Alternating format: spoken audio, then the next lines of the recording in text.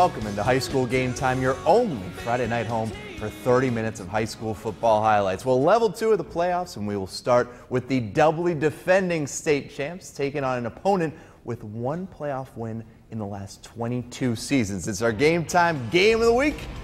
West De Pere taking on Two Rivers. And Two Rivers, they were fired up. They got a piece of the back-to-back state champs and more. First quarter, Zach Rothering goes 5 yards for the score. That running attack, brutal.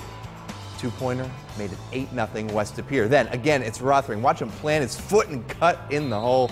That's nice. 9-yard score, 15-0 Phantoms on top. Second quarter, Two Rivers, they will get it going, make this competitive. Dexter Smith, 1-yard score.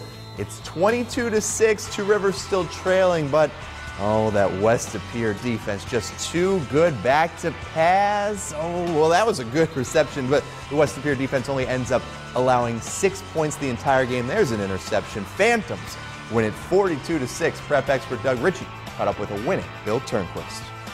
Here with Bill Turnquist, West De Pere coach, 42-6 win tonight. Bill, earlier in the week you talked about how you were worried about their offense, and your defense just did a great job. Talk about that. Yes, they did. Coach Batten and the entire defensive staff, boy, they really practiced hard this week, and their players worked hard, prepared accordingly, and can't say enough about them. You know, I never ever expected just one touchdown, 6 points, and I don't know how many total yards they had, but they threw the ball a lot. Just did an exceptional job tonight.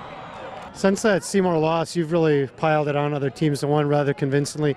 Is this team just getting better every week now as you go by?